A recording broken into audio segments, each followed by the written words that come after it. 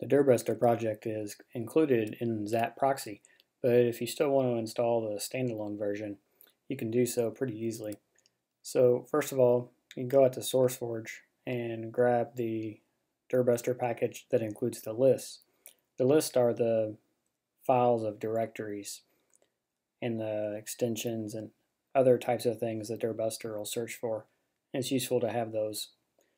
If you're installing on Kali Linux, a lot of those lists are already found on the installation, but if you're installing on Ubuntu, you won't have those lists. So you can grab the dirbuster.zip or the tarbz2, either one will work fine. We're going to use the zip, and I've already downloaded the file. So the next thing we'll do is go ahead and unzip it.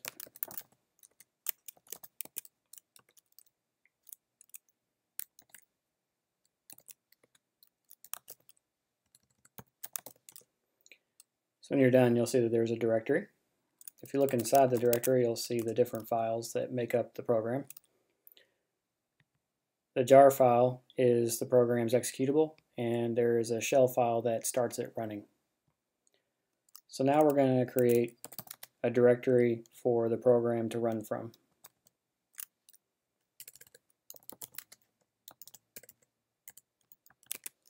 So in opt, we'll create a directory DirBuster.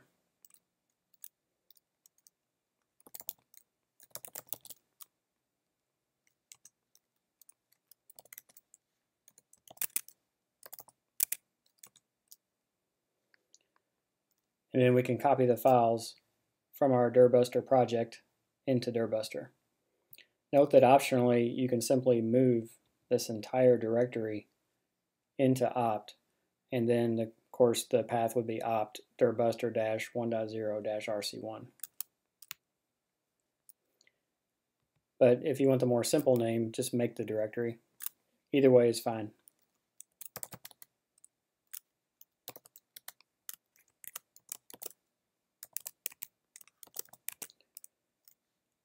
So currently all the files are in the downloads directory, and we're going to move them into this directory, represented by the dot.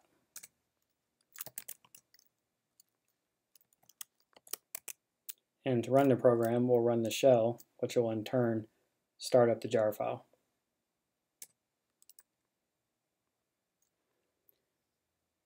And now the program's running.